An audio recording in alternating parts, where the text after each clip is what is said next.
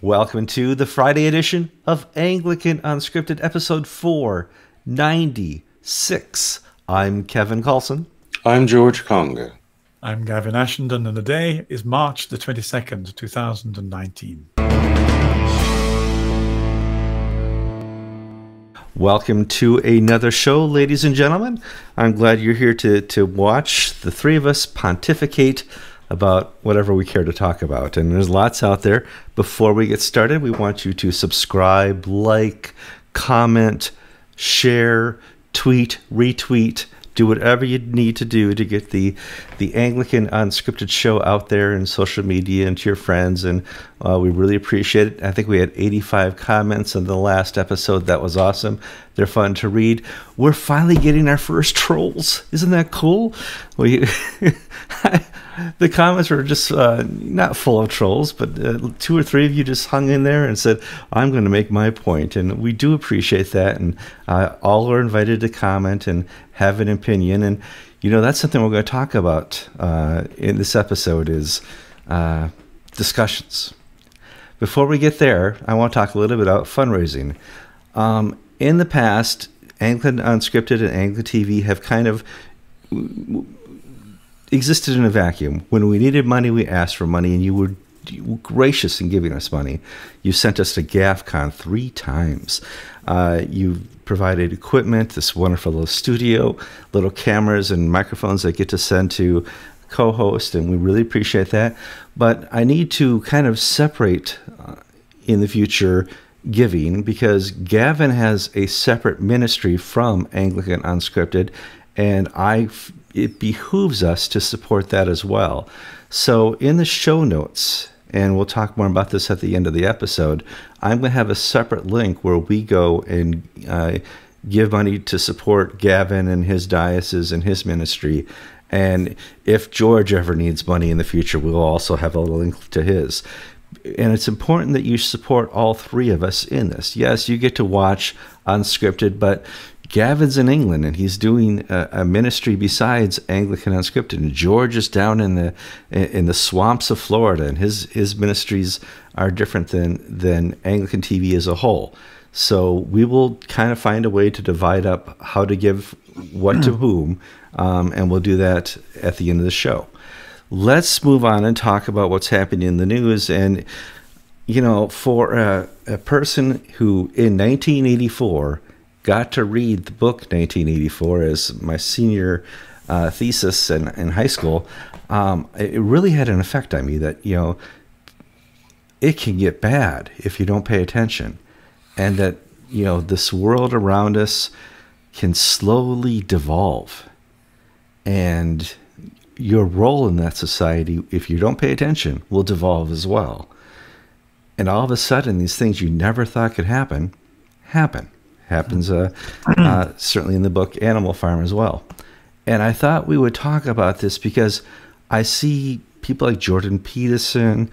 There's this great journalist, a Catholic journalist in England who's also had a rough week. And I thought we could talk a little bit about that. And maybe the death of academia, the death of Westernism, the death of our culture is going to be today's topic. George, can you tell me a little bit about what happened to Jordan and Carolyn Farrell?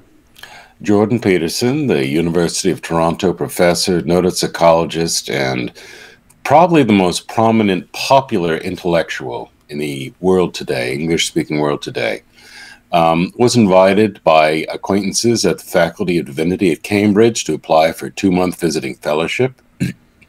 And he thought, why not? This would be interesting, enable me to move my next stage of research.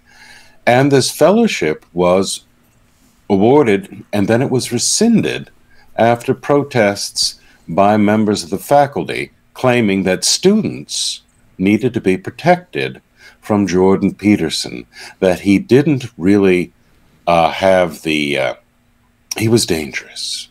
And then that same week, Carolyn Farrell, who writes for the Catholic Herald in the UK, she had been on TV earlier in the year on a discussion of the transgender issue with a woman who had a son who now believes the son believes she's a girl. And in a Twitter exchange afterwards, Carolyn Farrow referred to the child as a boy, his biological genetic designation, not his newly chosen identity as a girl. Well, the woman filed a police complaint, calling this discrimination and violating civil rights rules and everything. And Carolyn Farrow, a mother of 5, finds herself under investigation by the Surrey police for the crime of calling a boy who thinks he's a girl a boy. Two different police forces, yes. Gavin, that's thought police. Yes. That's 1984. It really is. One of the things that I've been following the Jordan Peterson thing very carefully, and it's on the back of a very successful visit to Cambridge, where he spoke to the union. We have a union address. He did in both Oxford and Cambridge. He had one of the biggest turnouts they've ever had, and he was invited. They invited him. They said, "We'd like to make a closer link with you." So then the kickback from the left happened, and without him, he discovered it on Twitter that he'd been disinvited. And this morning, a Cambridge spokeswoman stood up and said, he doesn't share our values, he can't come. I put out a tweet to try and condense what I thought was at the heart of this. So on the grounds that inclusion is actually a Marxist word, anyone using it is trying to support Marxist culture. And so I said, the word inclusive means cultural Marxist. So when a Cambridge spokeswoman explained why Jordan Peterson was uninvited, she meant Cambridge is a Marxist environment and there's no place here for anyone who can't uphold our Marxist principles. Well, of course there isn't. That's what Marxism does. What we hadn't realized was that Cambridge had become a Marxist environment, as to some extent much of the rest of society has. That we have been bamboozled all this time by the linguistic sleight of hands, the words inclusion, tolerance, diversity. But these don't mean what they meant. They mean 1984, as Kevin said, thought police. And for someone like Carolyn Farrow, who was visited by 2 police forces. So London is being overwhelmed by knife crime. Mrs. May presided over the loss of about 20,000 policemen on the front line, I think. Sadiq Khan can do nothing about knife crime. And in the middle of all this, the police have been so overwhelmed by the propaganda of Stonewall that they're willing to send 2 police forces to investigate a Catholic journalist who believes that biology takes precedence over mental maps.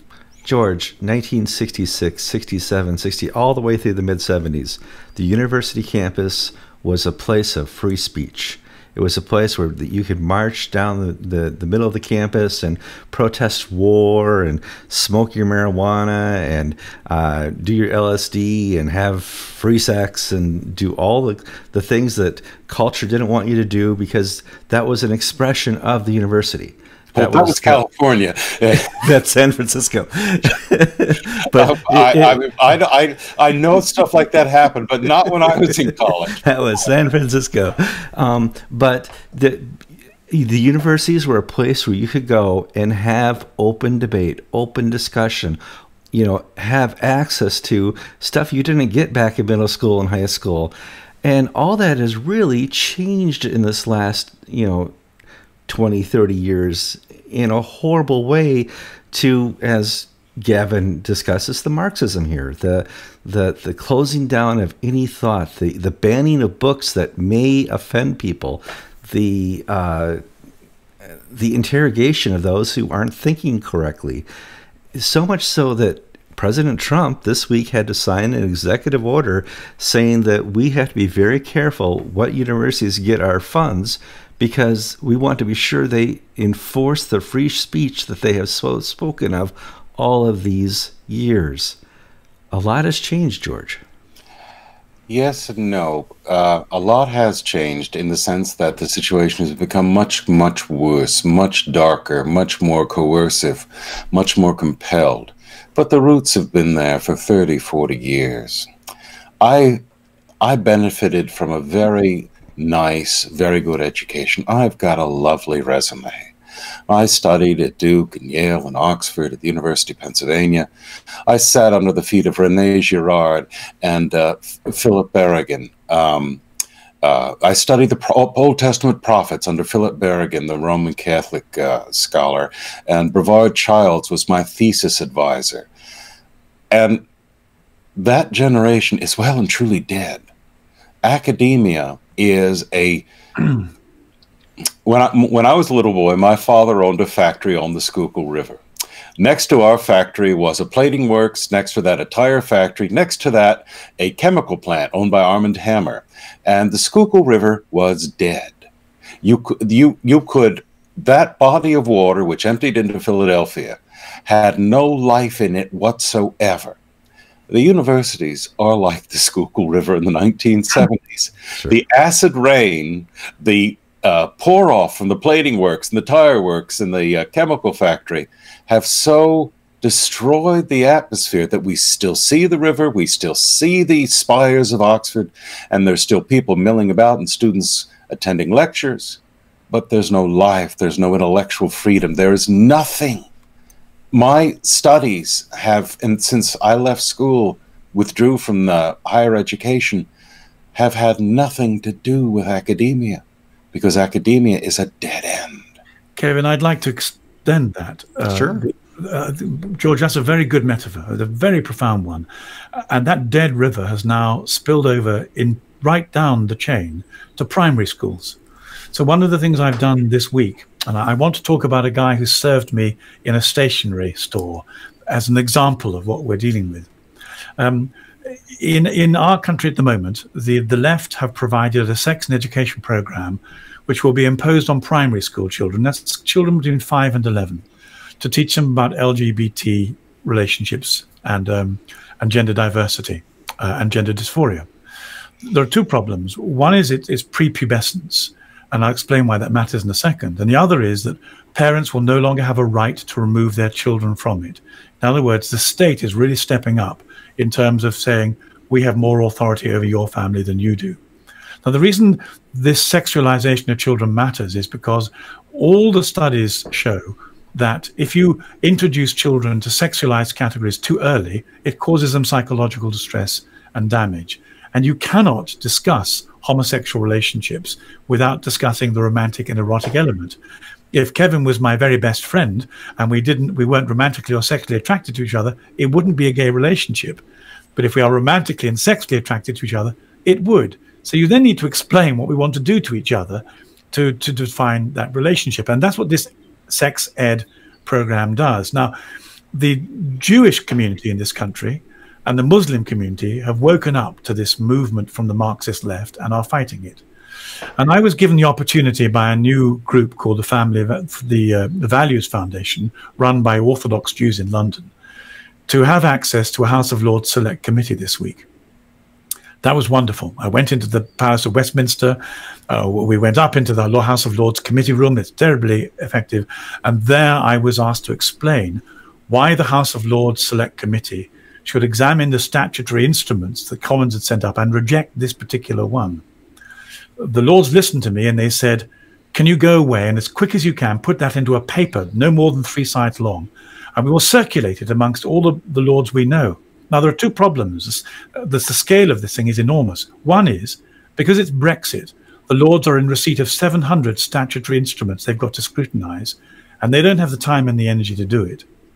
And the other problem is that most of the House of Lords are people that Blair appointed from a left-wing socialist perspective. So when I put the paper together, I worked for about 10 or 12 hours on it. It's out on my website. It explains the issues. And I then went to it on my way home to a stationer's. And this very nice man behind the stationer said, so, Father, what have you been doing? I said rather proudly, I've been in the House of Lords. Why? Because of this sex ed thing for primary school children. Tell me about it. I said, well, we're protesting because it's not very good for children to be exposed too early on to sexualized content, and parents are having their freedom taken away from you. Well, I disagree with you, he said. I'm going to be a teacher next year. I disagree with you. So I said, you can't disagree with me. I'm not taking away your right. I'm saying you've misspoken.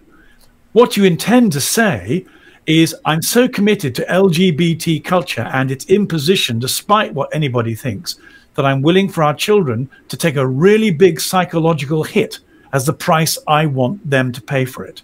So I said, you can say that to me, and that's true. You can't say you disagree with what I've described. So he scratched his head and said, well, I disagree with you.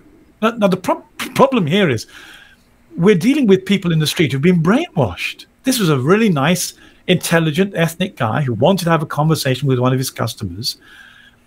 And when presented with some facts, just rolled back the newspeak, the propaganda, and he's going to be a teacher, and he'll impose these things on 9 to 5-year-olds. And where does this leave us? It leaves us with the death of a culture. And George, you were saying in the pre-show chat earlier on that you made a really interesting point, which I hope you'll pick up now, which is that this huge cul-de-sac we've entered into culturally and politically is mirrored in the church, and nobody knows what to do. One of the, for me, more emotionally satisfying bits of this gig, to shorten the phrases, is correspondence. Now, yes, people will write to us with sort of silly comments, but we also get many, many letters and comments of people bewailing the situation they find themselves in.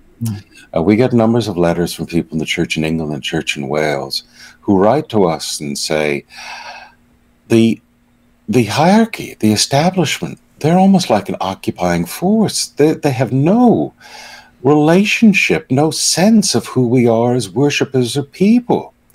And listening to the debates of the nation votes one way, but the House of Commons goes the other, it's that much of a disconnect between the hierarchy of the Church of England, beginning with the rural deans and the archdeacons and the suffragans and the bishops and the archbishops, between the believer and the pew, as there is between the Tory grandees who are telling the people that you're not smart enough to know your best interest. Sit down, shut up, and let let Brussels run your country. The divide between the political classes and the people, the divide between the religious elites and the people, I don't think has been worse in the last, I don't know how long. Well, certainly in the last century. There has been an exclamation point to the understanding that the government and the church doesn't understand itself, and that England is falling apart. A person applied for asylum last week to England, and the person who got the case read through it and saw that he's a Christian, and for whatever reason he or she thought, well, let me give you my opinion of Christianity. And this person denied the claim of Christian persecution to this claimant because, and you can't come to our country, England, because Christianity is not a religion of peace. And here's all the Bible references to prove my point.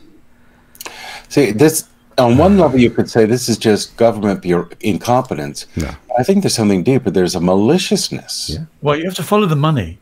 The motivation of the civil servant who did this was to present Islam as a religion of peace and Christianity as a religion of violence. Now, I don't know the religion of the civil servant who did that, but it would be surprising if they had nothing to do with the sympathy for Islam. The extraordinary thing was that at the level of mendacity and injustice, well, it's off the scale. It was off the scale because for the first time I've seen in 2 or 3 years, somebody in an official capacity of the Church of England said, wait a minute. They don't say wait a minute for anything.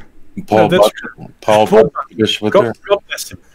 He made a very good speech. It was excellent. He made this one. Mark, can we credit this man? Yes, please go ahead.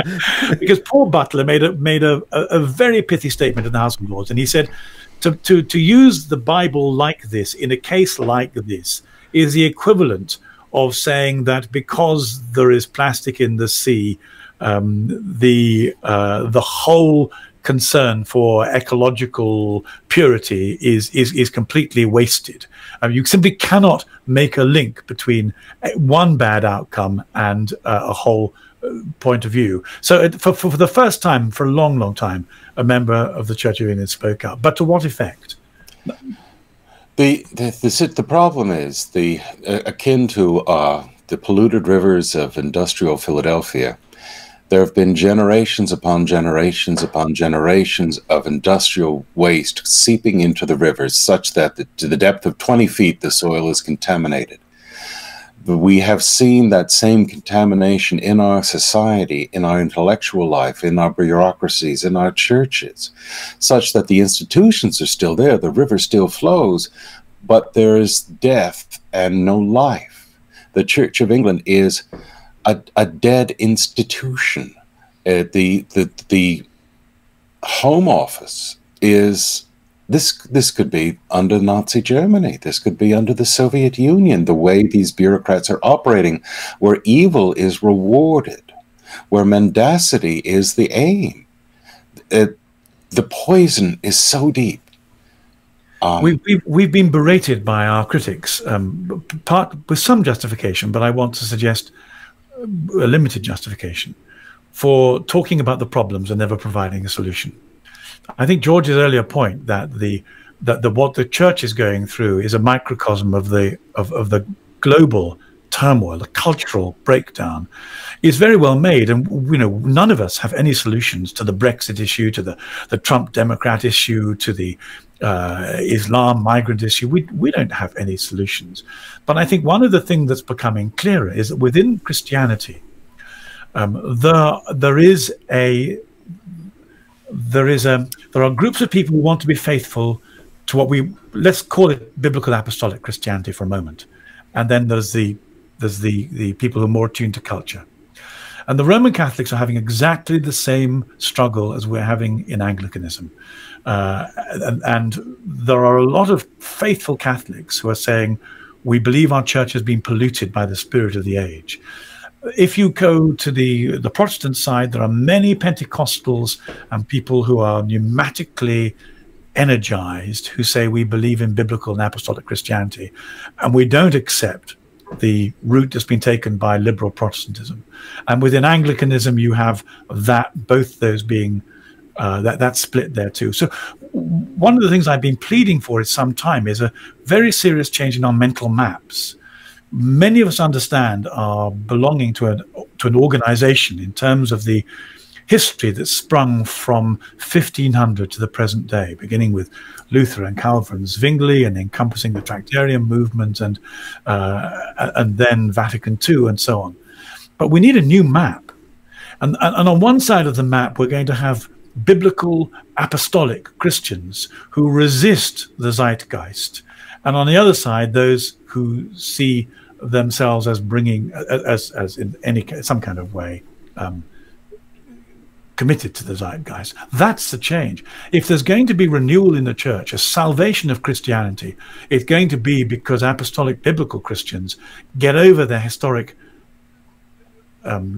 differences the last 500 years and reconfigure themselves to speak with the voice of conscience in the face of two juggernauts that are intended to deprive them of their conscience. One's Islam, one's Marxism. Hey, Gavin, I'm going to take a slight issue with you. We do know the answer, and that begins with personal transformation and personal holiness.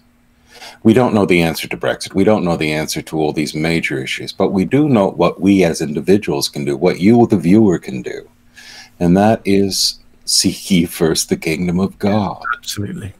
And at the end of the day, what I think or what I write or what I imagine is the best course of action for any of these major issues is irrelevant in the grand scheme of things. But my salvation, my life, isn't irrelevant to me, nor should yours be to you. And the response is faithfulness, holiness. And where do we find that? We find that in the Bible. Gavin would add, and the sacraments. And that's the way forward. personal holiness, personal conversion and repentance. Seek ye first the kingdom of heaven. Absolutely, that's the watchword. We are called to be holy. You know, irregardless of the news around us, those people who, throughout history, the martyrs, the faithful, all in their circumstance. Don't kick your table like that. That's so Sorry, I was getting cramped again. Like, England has had an earthquake too. It's not just the politics, but we're called to be holy. Regardless of the circumstance we find ourselves in, politically, financially, emotionally, spiritually, we are called singularly to that. And we want to offer that encouragement as the co-host of Anglican Unscripted.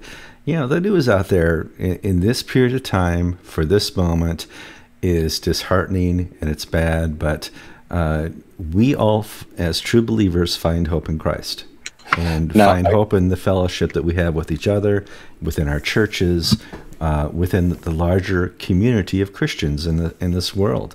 And if things get a little worse, we're here. We're gonna accept that call of holiness. If things get better, we're still called to be holy. And I want to present that to you as the viewer. Now, what I want not to hear people say, I mean, that this is an exercise of self-reliance, that we can save ourselves, that through educating ourselves or becoming more conscious of all these things, that we can somehow, by our own efforts, pull ourselves out of this hole. That's not what I'm saying. The American heresy is of radical individualism. Now, that's another topic for our show, but I'm not saying that by our own efforts we can save ourselves. We need to go to that higher point, which is Jesus Christ. You guys don't have smell-o-vision, but it seems like Mrs. Ashenden just delivered a wonderful meal, and it's probably time for Gavin to help sign off. But before we do that, Gavin, tell us a little bit about the ministry that people will be supporting if they financially give to you at the link provided in the show notes. Yes, one of the things I have to do is to travel. So I mean, to get up to London early enough for a meeting costs £120, and of course, when people invite me to do things, if they can, they pay my expenses. Of course, they do. But many of the things that we're doing here are. There is no body to pay expenses. I attended a GAFCON bishops meeting yesterday.